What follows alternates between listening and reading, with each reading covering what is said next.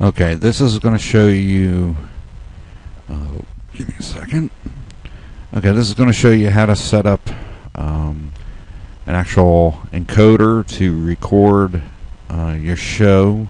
If you just wanted an actual little bit of the show recorded, say if you got an interview, you click the new, and it'll give you your choices. You just go by the normal one, which is your MP3 normal.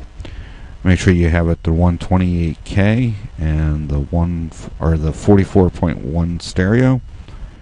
And now on the server detail, you see shoutcast and everything else. You click no server. That way it won't go out to any server. Then you go to stream archive. Click the radio box for that. Where the file name's at, you just select what directory you wanted it in, and then new file for each session, and then you click OK. And when you want to go ahead and actually set it up to where you're actually recording it, what you do is hit this, highlight that encoder, click start. It'll start encoding almost immediately, and then all you have to do is go ahead and record that portion of your show you want. And when you're done with that, click stop.